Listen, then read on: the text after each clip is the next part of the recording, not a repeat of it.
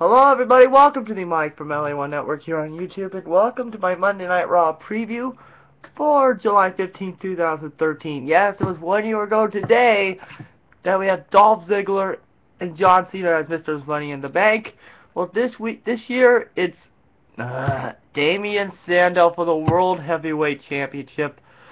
I don't know how did he win, but although it sucks he won, but the way he won, we'll talk about that in a minute.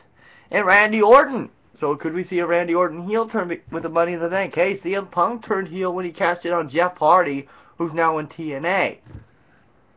So now let's get started with the preview. This Raw will be live for Brooklyn this week.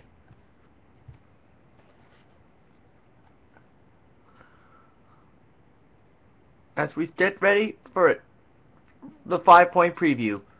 First up, scholar yes, but a gentleman. Damien Sandow proved to be the smartest man in the World Heavyweight Championship contract Money in the Bank ladder match, taking refuge from the chaos and seizing the contract by betraying his tag team partner and best friend Cody Rhodes at the moment of truth. Yeah, so if you guys didn't see the match, I didn't do a review of it and the results because, well, I was too tired. There was no point of doing it. So what happened was Cody got his hands on the contract, and then all of a sudden Damien pushed him off, and Damien won because of that. So we may have a Cody Rhodes face turn here, possible feud with Damien Sandow for SummerSlam.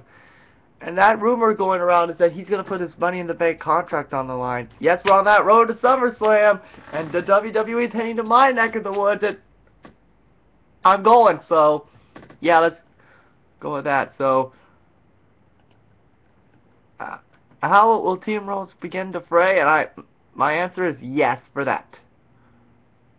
Okay, that's our next preview.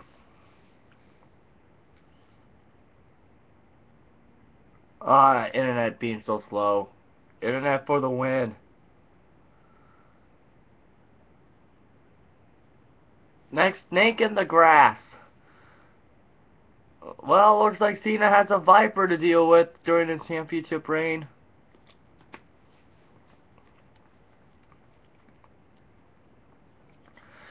Looks like Randy Orton earned the last accolade to add to his career by capturing his first Money in the Bank contract, earning a title shot for the WWE title whenever he likes. It is very unlikely that Orton will announce the opportunity like Cena did last year, because Cena's the only person that failed. On the similar note, who will make another? Will Mark Henry use his rematch at SummerSlam, or will Rob Van Dam emerge to step up? All I gotta say is it's good to have Rob Van Dam back. Next, love really does bite. Well, if you guys didn't see Money in the Bank, AJ Lee screwed Dolph Ziggler as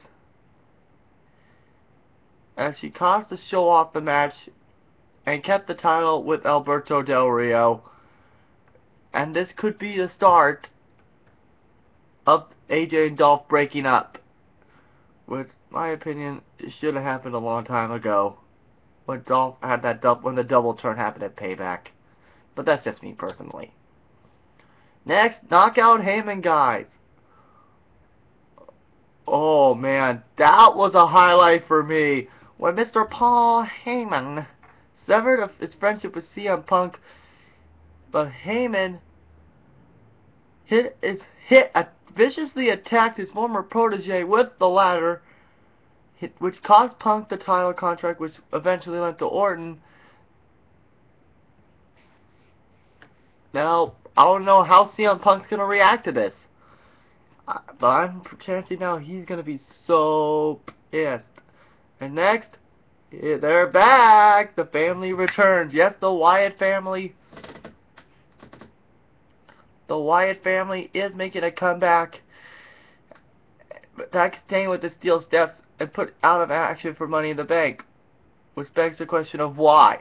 With Kane's stats for Monday still undetermined, but tune in tonight on the USA Network.